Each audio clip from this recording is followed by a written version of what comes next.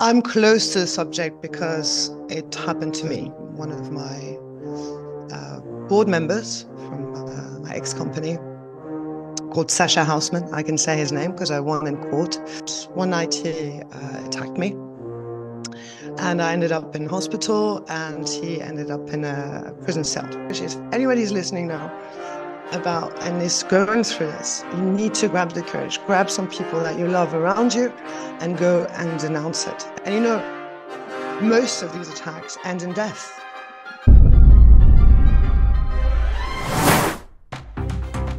Straight Fire VR is underway. We have the vacation rental industry in our sights and we're ready to take aim. Joining us to tackle these complex topics are two guests who bring perspectives from two opposite sides of the world. First, we have California-based Don Yeskulsky, founder and CEO of onboarding software platform PMS Pros. And joining us from Spain is a women's leadership advocate and CEO at Sestonica, Vanessa de Souza Lage. As always, we have our co-host, Regional Director of Business at B-Trips, as well as the co-host of Straight Fire VR podcast, Miriam Ramsey. Opening the topic of conversation today is our host of our podcast, Steve Milo. Steve, go ahead and take aim. All right. Well, thanks, everyone. Appreciate the intro. And I wanted to start off with another episode of Straight Fire VR. And last week, we met with Jason Sprinkle. He wasn't a lot of happy conversation regarding the U.S. market, Miriam. He was pretty glum, but he's a sad boy. Yeah, he definitely did not have anything optimistic. So I'm curious, Vanessa, you're more in Europe. What are you hearing from Europe in terms of 2024 this year? No, nothing bad as yet. I mean, based on 2023, which was really good, people are kind of confident that it's going to continue. So it was interesting because Europe was definitely different than the U.S. market, and part of it is, I think, the currency exchange. The U.S. dollar is a lot stronger against the European and obviously other currencies worldwide. And so that's created a bit of an imbalance of travelers in and out. The U.S. market has not recovered on international travel to from post-COVID numbers. So it is interesting that at least in Europe, the STR market is still strong. Are you still seeing a lot of new supply going on? Because I know in Eastern Europe, there was a ton of new supply as well. Yeah, especially in markets where regulations are tough, and we kind of see the latest AirDNA reports. So, markets are growing in terms of product, and I thought, how is this possible when the laws are so tough? Yes, it looks like we're growing, absolutely, growing and growing. I mean, Europe has always been, the number one market for us for worldwide. So. Nothing bad happening here apart from, looming regulations, and we need to pump a lot more money into, the associations. Everybody is getting more aware of that. It's more of a topic now during conferences. But yeah, I see optimism all around, apart from cities. Yeah. I think it's funny we brought up regulations twice because we're seeing it in both markets. So the European market is seeing more regulations coming in with the STR as well as, the US, which is kind of crazy that both are just booming. It's a ton of income coming in, but it also getting regulated and everybody having an opinion on rentals or what you can do and all that. Yeah, especially in elections years. That's... Yeah, you take that front and use it. But I think, one of the things that we talk about a lot is that we're missing one kind of mission statement to say to the world, why are short-term rentals and vacation rentals good for the economy? Why are they good for guests? How many jobs we produce, etc. And we're missing that kind of one voice. And it would be great to have it. We're working on it across different countries in Europe, across different associations. We're working on that one powerful message. But what we're missing really is funds. The associations are struggling.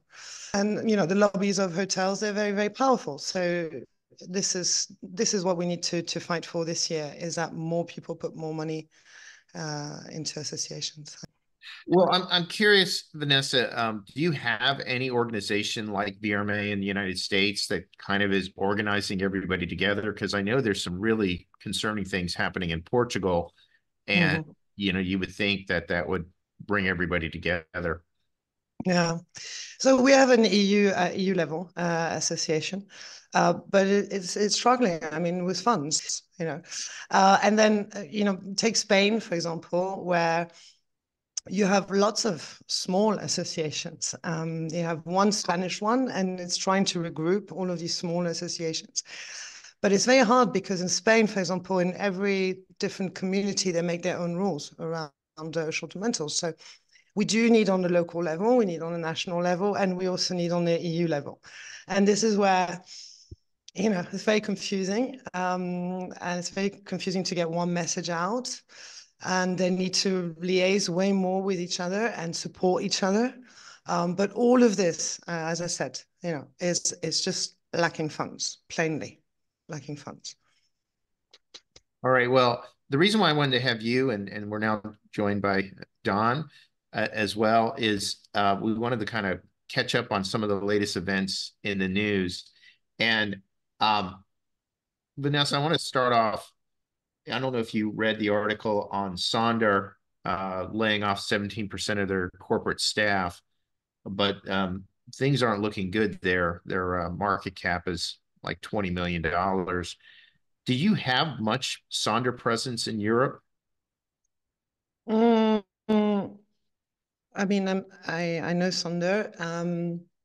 We don't have as much as the US, that's for sure, but they have started to come into Europe. We have some buildings in Barcelona and Madrid, for example, in Spain, and I'm not aware of the other locations really. Very hard for companies to cross the pond, as you know. It's really hard, and especially Europe is a complicated market with different languages, different rules, different regulations. It's very hard for American companies to come over. I don't know how they're doing in Europe, really, plainly. I have no idea. So, Don, were you familiar with Sonder? Because I know they raised a ton of money from private equity companies who seemingly pushed them into this grow revenue at all costs and take on all kinds of crazy liabilities. They're a lease arbitrage model, which means effectively they would take all the risk, right? So unlike a traditional property management company where we're an agency and we make money, if the owner makes money, but we don't lose money because we're not into a guaranteed payment. I'm sure you were kind of shocked because they raised well over $1 billion, and it doesn't look like they're going to survive this year. It's such a risky model that you really have to be stable in order to make that model work for you. I'm really surprised, given the state of the vacation rental industry as a whole, that model was still something that was being considered. So I'm not surprised by it. It's just, I don't think it was the right time. Well, another company that looks like they're on their last leg, so to speak, is Front Desk. Were you familiar with them? Because I know, again, they were another company that raised a lot of people. According to Skift, they laid off their entire 200-person workforce in an attempt to, reduce cash flow, which doesn't sound optimistic for them to continue. I believe Jesse DePinto was the CEO of that company, but another company that raised money basically to do leaseback arbitrage model. Front Desk is not something that we came across here competing with major PMSs or competing against in any way. So it's not, I don't think it's very impactful, at least for us, but it is a strong reminder that companies that do have that type of backing, it's all about EBITDA, and all decisions are controlled by that. So it's survival of the fittest, I guess, when it comes to that. And you have to satisfy the investors. And that's number one. Well, I think, Vanessa, this is interesting because I'll be curious for Europe. So in the US market, we went through this massive capital phase within the vacation rental industry, and it really started primarily with Airbnb getting the level of funding they did. They were able to raise billions of dollars before they ultimately IPO'd. And then there was almost like a gold rush, right? So there was a gold rush of who was going to be the next Airbnb, who was going to be effectively the property management company or companies with an S, who was going to be effectively the picks and shovels, the stores, the property management systems. And so you had a flood of capital that came into the market. And in Europe, and for sure, Guesty is a good example. We have Hostaway, another one that received a huge amount of funding, and others. But then in the U.S. market, we saw basically at the end of 2022, a fundamental reset in the capital markets. And that was driven in part by the interest rate hikes in the U.S. market to combat inflation.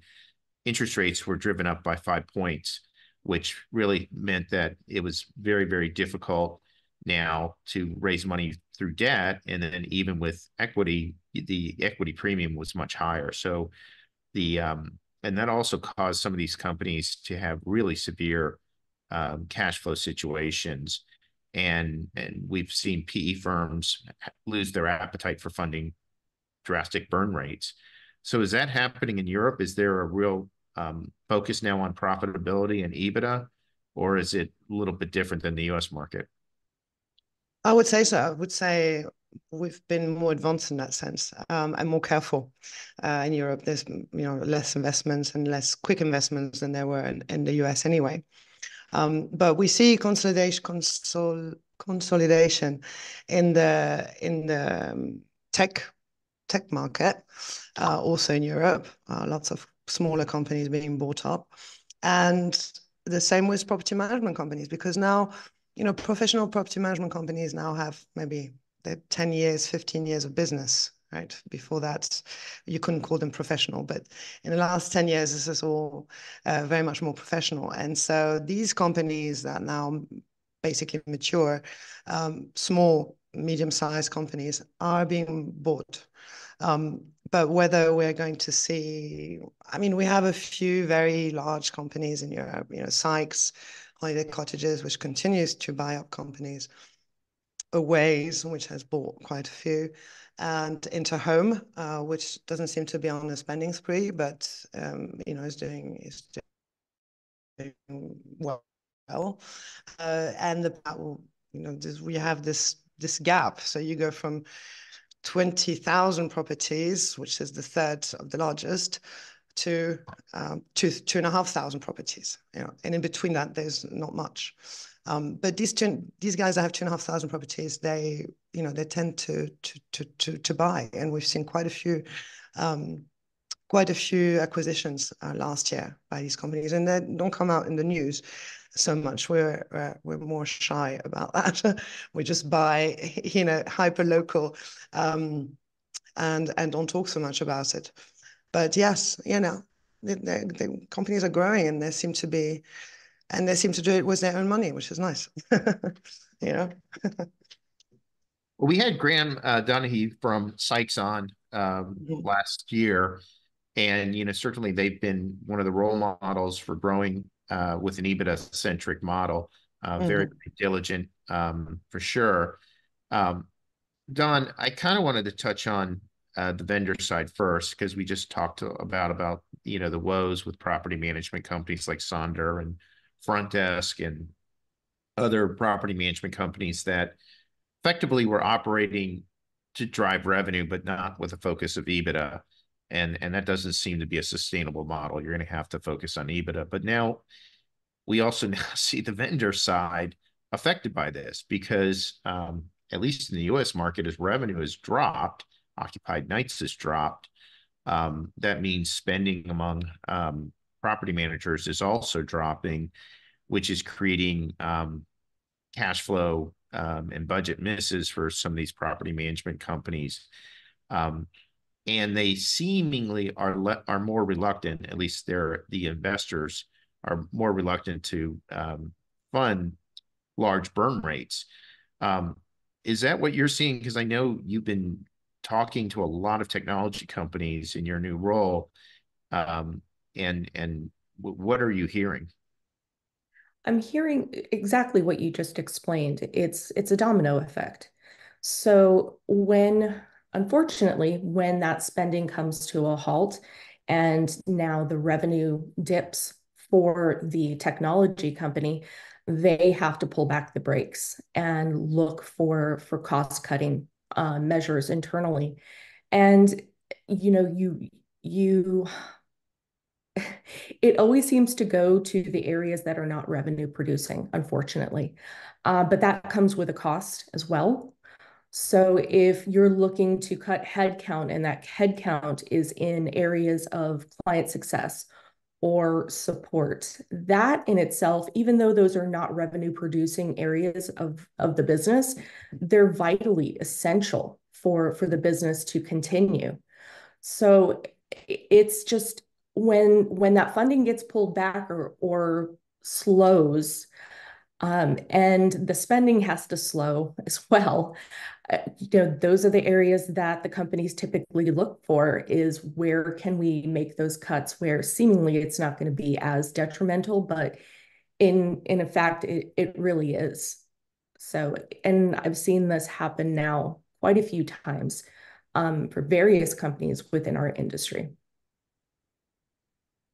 Well, 2024 is going to be a tricky year to navigate for property management companies. And obviously, as we move into 2025 as well, because in some cases, some companies may be realizing they're on the wrong property management system. And what I mean by that is, if they're on a property management system where the company has run out of funding or is low on funding and can't do product development, or worse, is cutting client success managers, you could effectively be in a bad situation.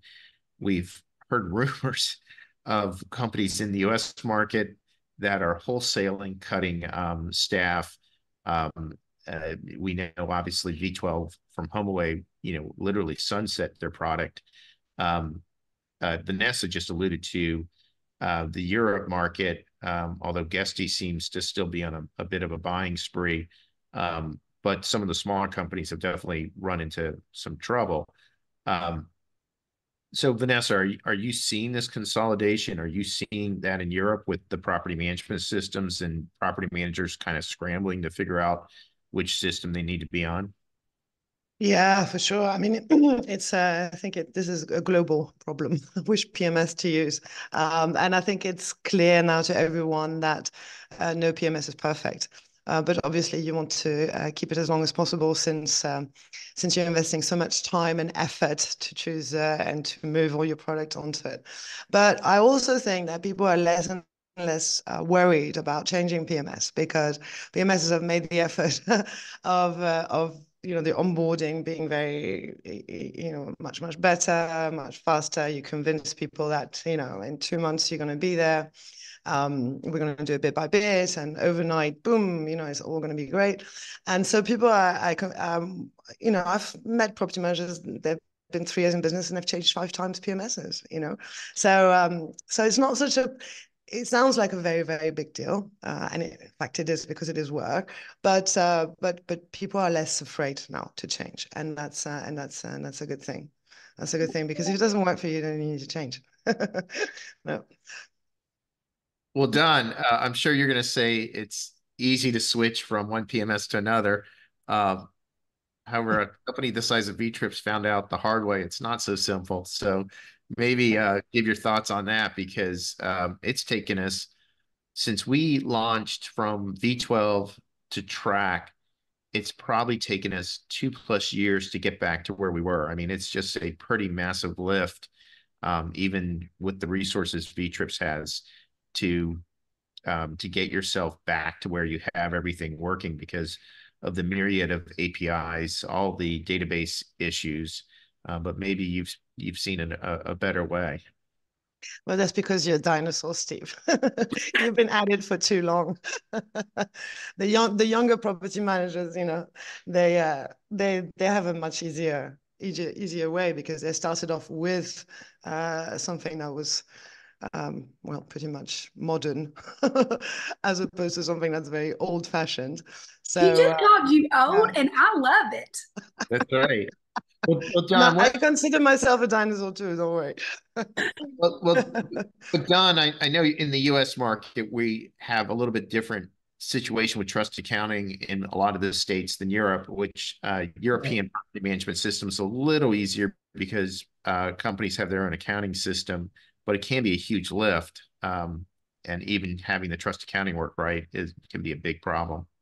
Absolutely. There's varying degrees of trust accounting. So a company could have basic trust accounting, a PMS.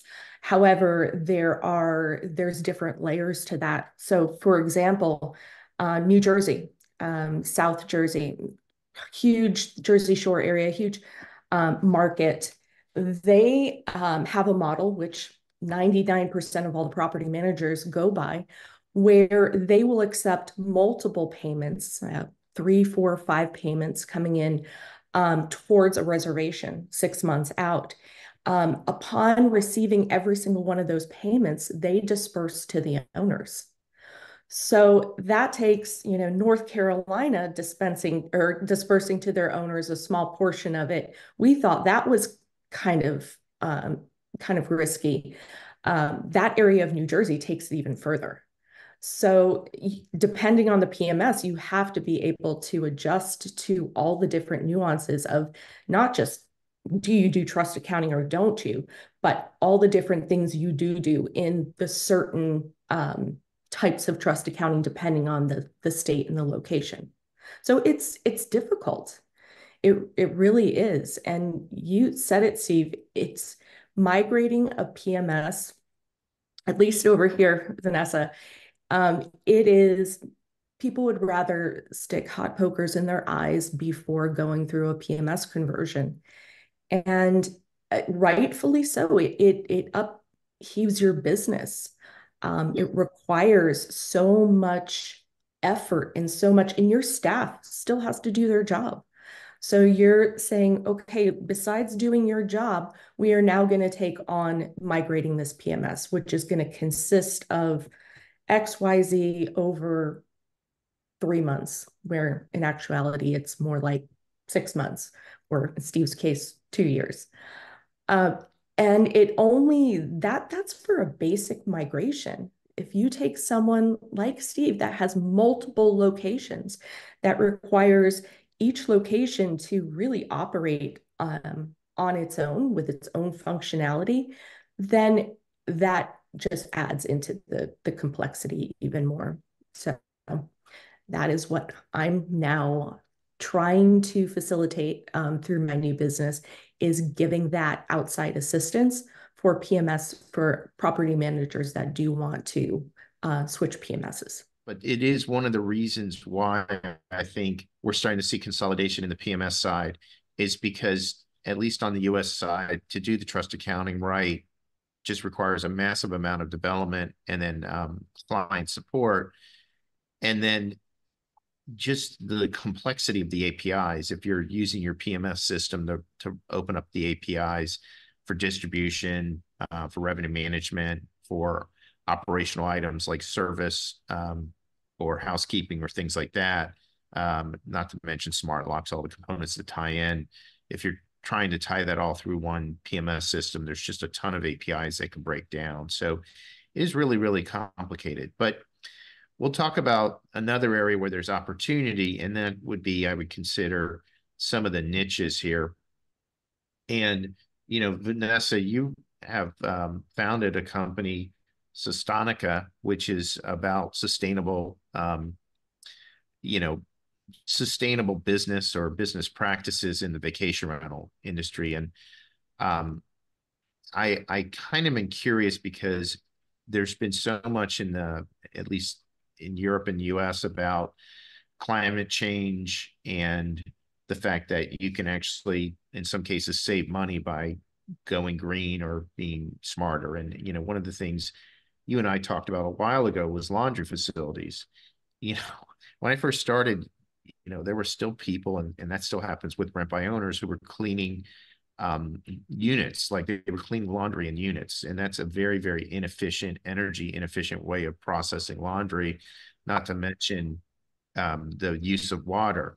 Whereas now, if you have modern laundry facilities, they're using recycle water.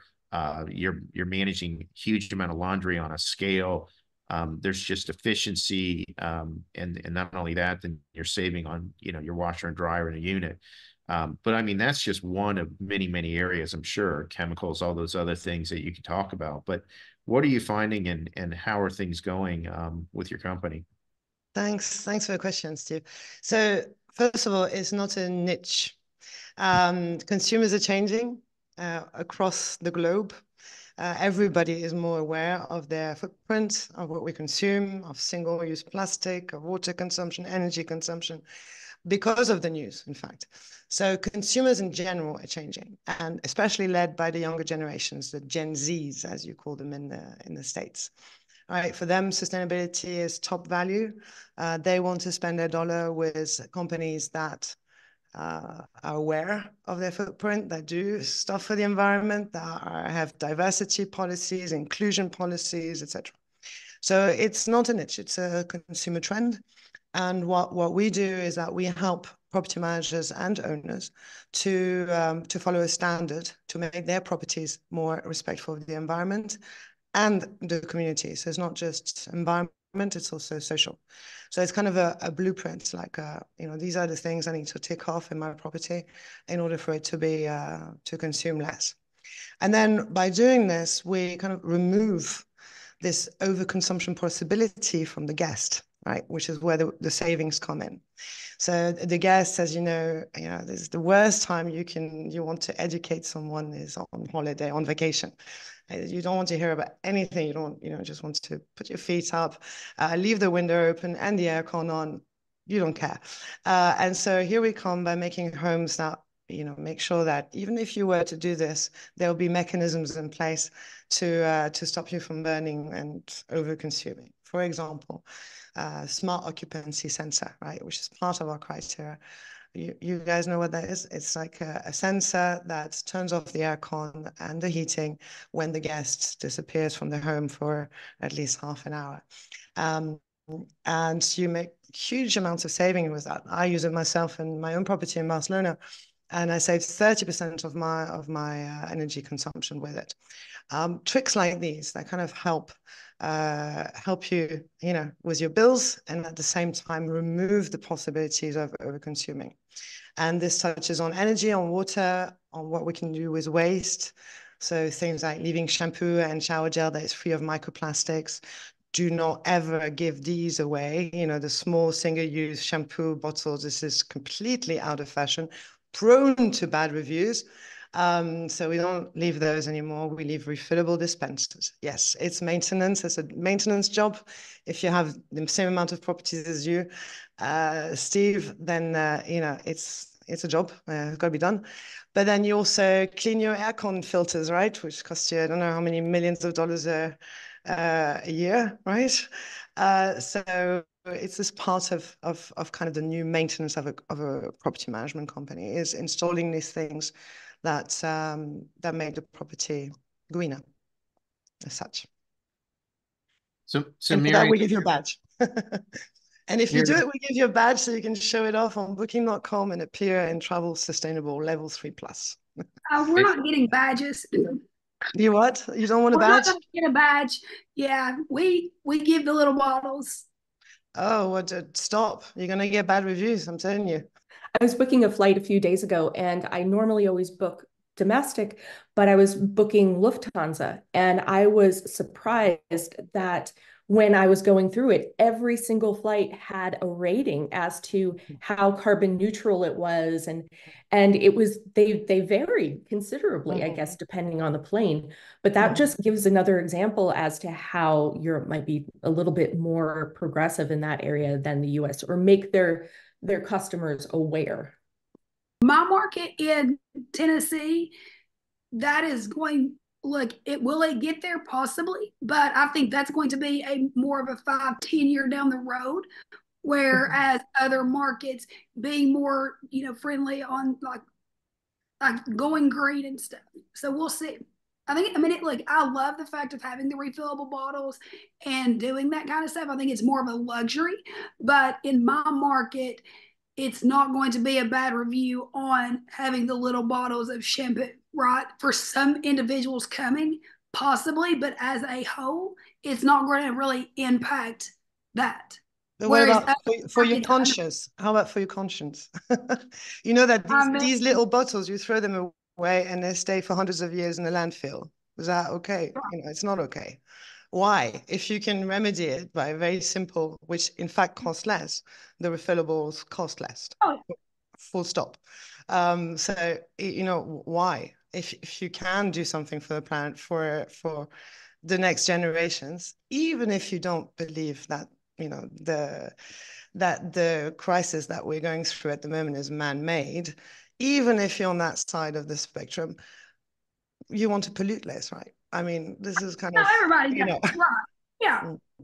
Well, one thing in the U.S. market that's been helpful is the hotels have been leading the way, going towards more of these larger bottles and getting away from the small size. So, I applaud the hotel industry. I think Marriott really started it, and Hilton and Hyatt and the other large brands have followed, and now it's more the norm when I've gone into a hotel that they have pumps within the bathroom. Either they're installed or they're sitting on the bathtub or the banister.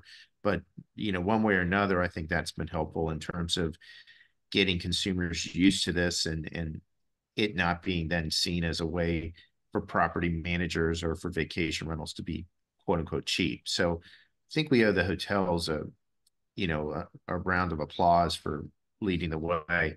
Logistically, we've got to figure out how to do it. We've talked internally about it.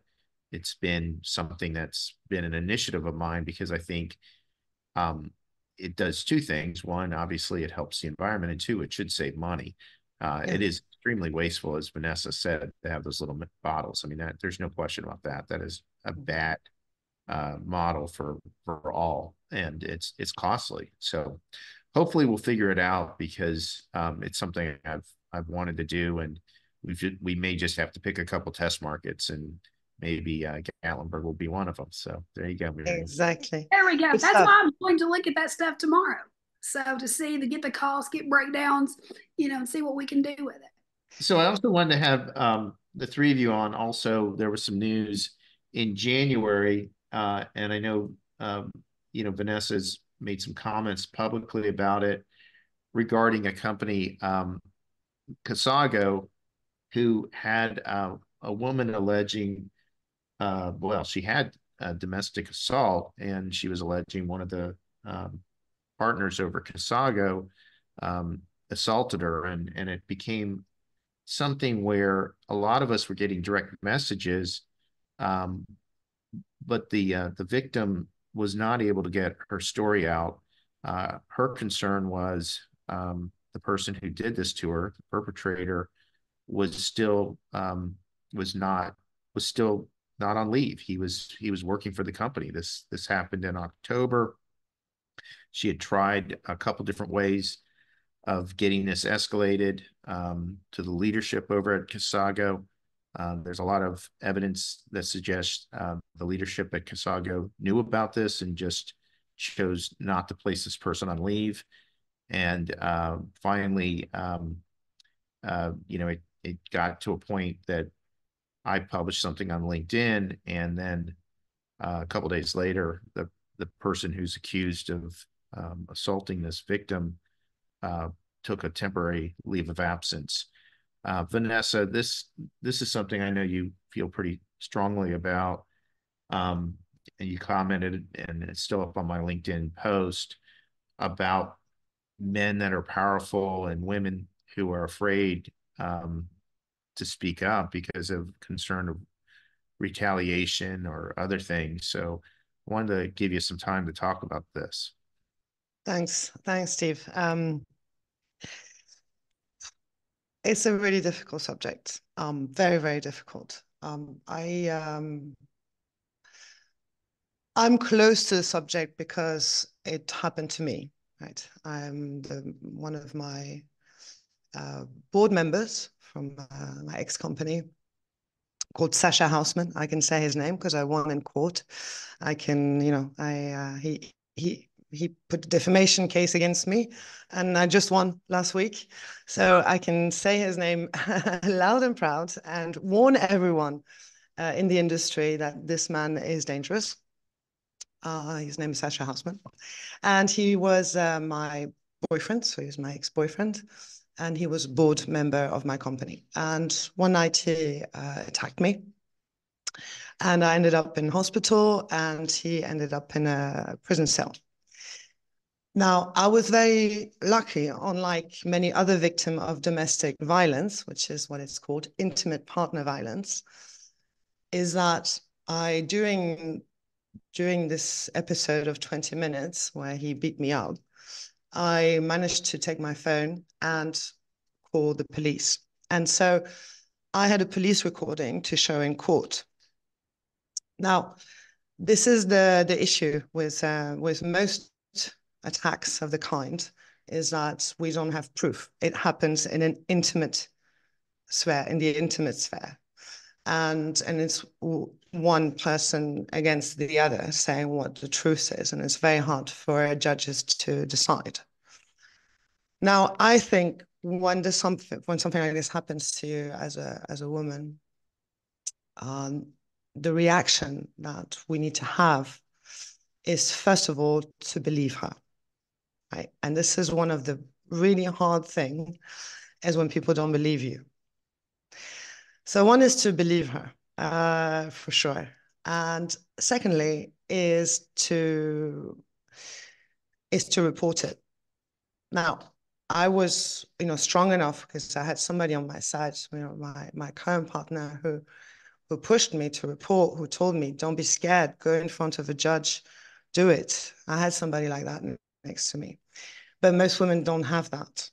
And so they need others like us here, maybe the industry, the employer, the friend, the mother, people around to help them denounce. And if the person is scared to denounce, then they should denounce, even if it is anonymous.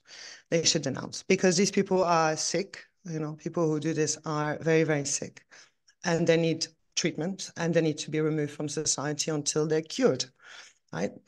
So it's a very big societal problem. I'm not one to, I don't have the solutions, obviously. But this is one of the ways that, after 3 years of studying the subject and speaking to very, very many women about it, that I find is important, is that we need to support as employers, as friends, and we need to denounce. We need to tell the police, and we need to believe, right? So, do I kind of answer your question?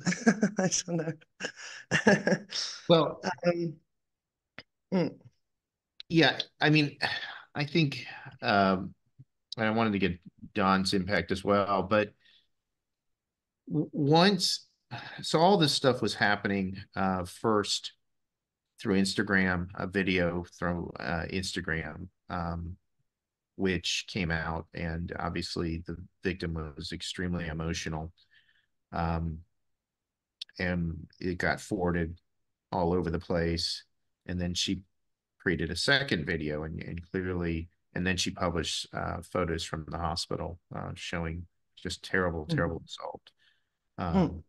So it was terrible. She's very brave. Well, she was, and but the thing was, the people that normally are very, very chatty in the US market and are virtue signaling, and I'm talking men, nobody that I was aware of would even touch the story, let alone even comment. And my LinkedIn post is still up there. So um, then women were contacting me as well, as you could clearly understand, because they were very upset, extremely upset about the whole situation. But they were concerned about retaliation, which you commented about how powerful men are in this industry, even though a lot of the bulk of the employees are women. In our company, 70% of our company is women, but yet the power dynamic is at most C-level positions, it's men, and it's the case at V-Trips as well. So obviously, we're trying to be as sensitive as possible.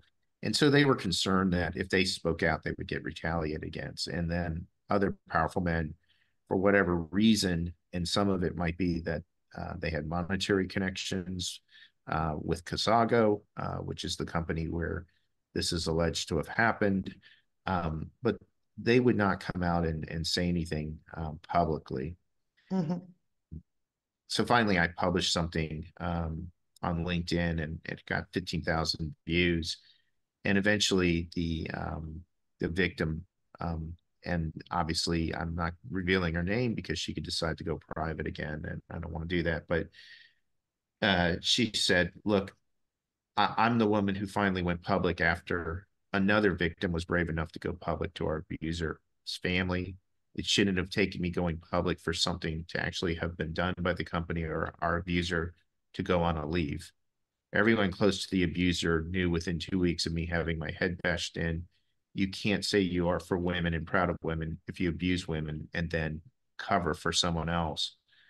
Going through this has taught me how methodical and evil people are. The ongoing defamation of my word or other women's words only show why women do not come forward with abuse. I appreciate you taking the time to post the right message for me and all the women who have ever experienced domestic violence." Don, I'm curious because we haven't talked at all about this, but what did you hear about this, and what are some of your thoughts as a woman in senior leadership and at the C level? Well, just like Vanessa, this is difficult, not because I have personal experience with it. I'm lucky that I have not, but I can empathize with being a woman and having that additional, I'm not going to call it a glass ceiling because that's a cliche, but you want to advance your career, and anything that is counterintuitive to that, like whistleblowing, it makes you think, do I really want to do this? It might give the short-term solution, but how's this going to impact me down the road? That's terrible that we have to think that way, but it's true. You weigh the pros and cons of doing something like that, and it shouldn't even come down to that. Yeah, the trouble is that you then have on your conscience the next attack, right? So what happens to this woman in our industry? That I think is what happens, is that when somebody else comes forward, that conscience, what's on your conscience, does come back and say, okay, now you have to say something. Yeah. So I think that's why you see more victims come forward as time progresses, because they say, oh, I should have said something. I should have done something. Maybe that could have prevented this from happening. Yeah, it also protects you, because as you get into the public eye, you're protected by the public eye. I felt like there's no way anybody would let that man do anything to me now. If I go to a conference, I feel safe. Even if he shows up, I feel safe. There will be people there to protect me. And there's that idea that you're protected by the public eye. And another really important thing is that it helps you heal. Talking about it and denouncing helps you heal, because I've had women who have been contacting me that said it's been 20 years that I have this, 20 years, and I still dream about it every night. They go through really heavy PTSD for years on end because they haven't talked about it. you know, everything points to talk about it. And yes, the repercussions are hard. I mean, I lost my co-founding CMO job because of it. I invested lots and lots and lots of money in defending myself in a defamation case. I I don't know how many, next to him again, in how many tribunals because of it, how many how do you say, courtrooms, you know, where we fought each other for the last 3 years. And the repercussions have been really hard. But I can safely say that I am out of PTSD. I have done the right thing. I have done the right thing because people are way more aware that there's a psychopath amongst us. And, you know, he didn't even say sorry. Yeah, the last court case I went to, my lawyer said, if he says sorry now, we have a problem. You know, we'll lose. They need to say sorry. They need to admit, and they need to say sorry, and they need to seek help. And the only way we can do that as victims is by denouncing them. Is the only way.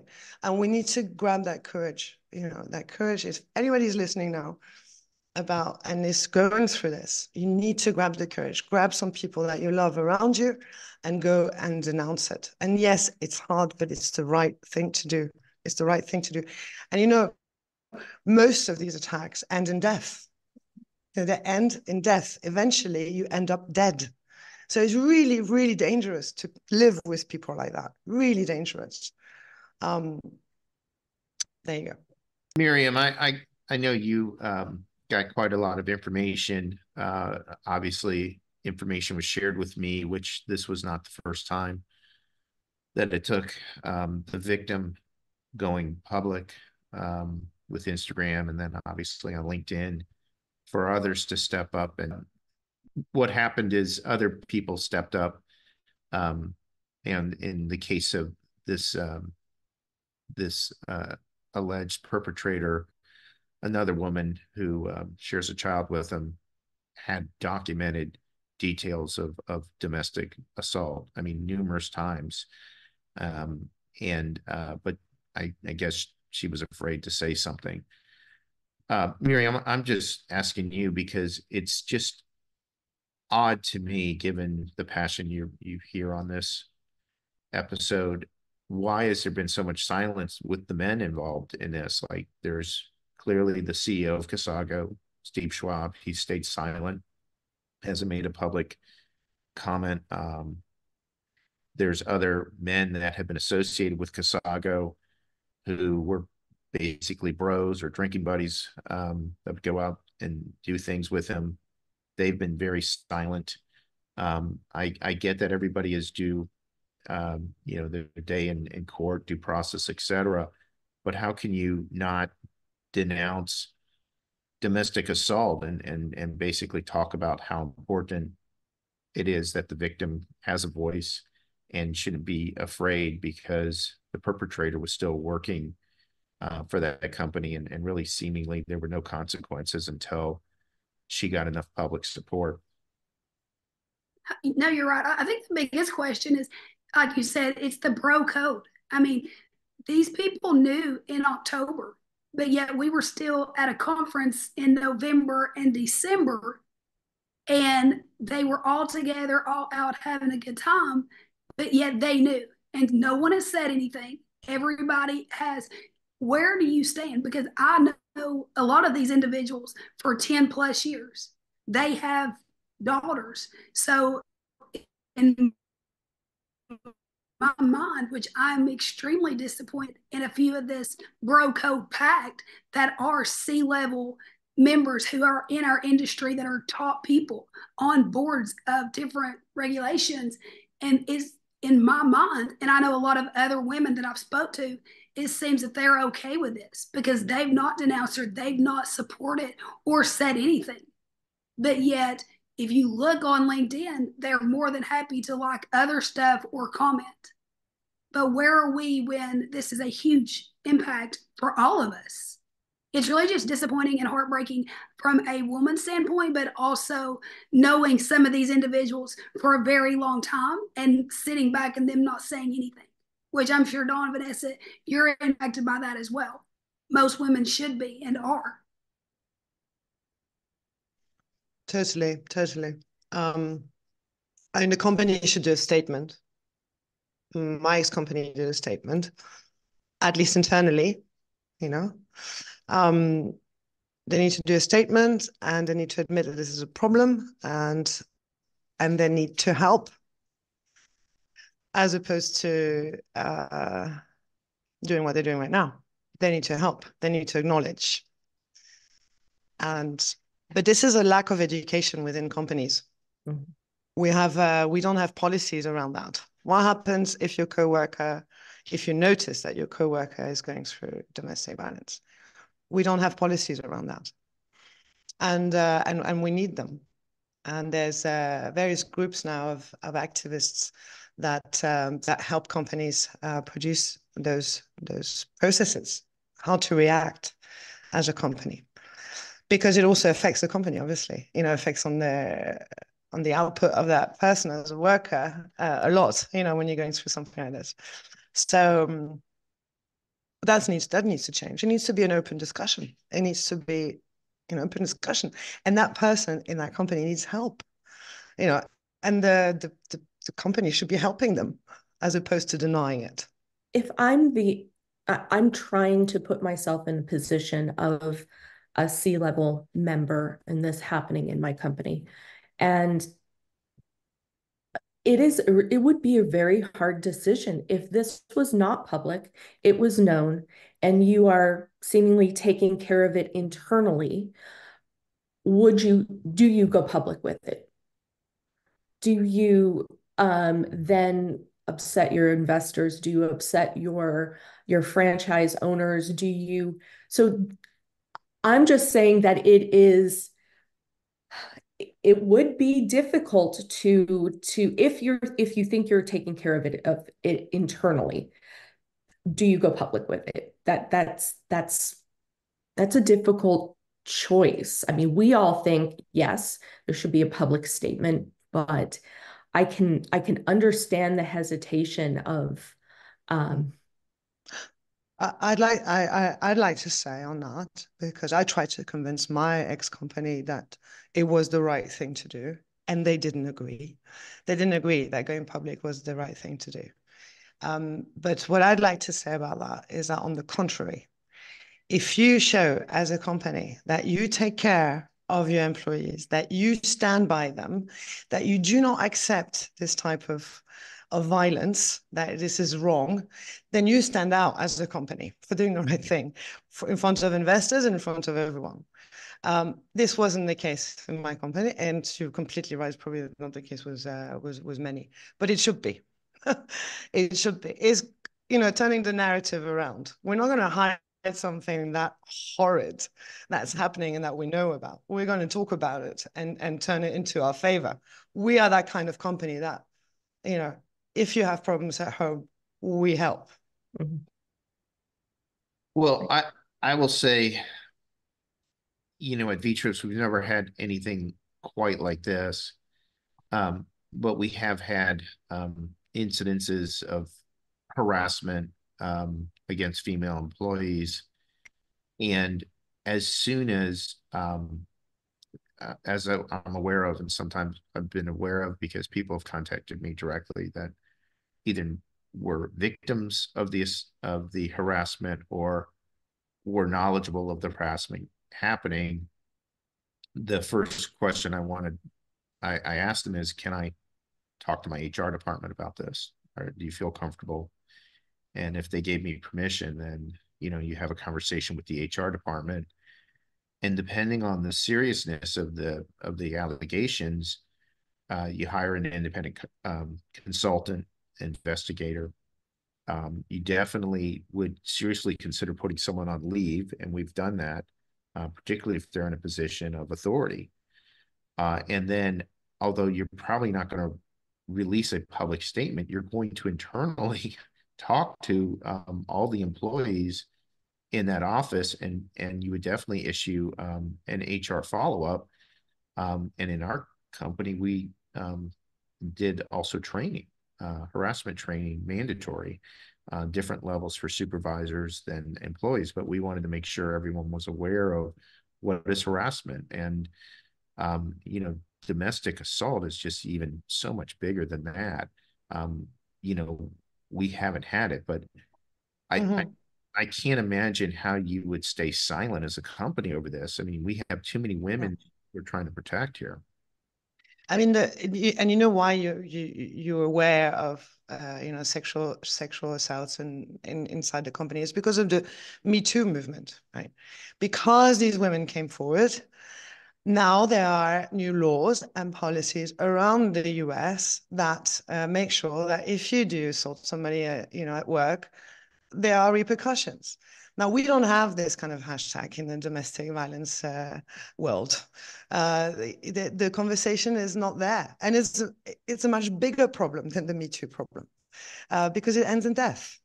You know, so it's crazy. So we need to put that conversation forward. And I'm so thankful that you're doing this, Steve, and for your LinkedIn post, and to provide support to our friend who this happened to. On that note, we're this session of Straight Fire VR. Thank you, everyone, for being here. Thank you again. That wraps another episode of Straight Fire VR podcast. To watch previous podcasts, you can go to www.straightfirevr.com. For questions or comments, you can also email us at straightfirevr@gmail.com. As always, you can catch everything on our YouTube channel, Straight Fire VR.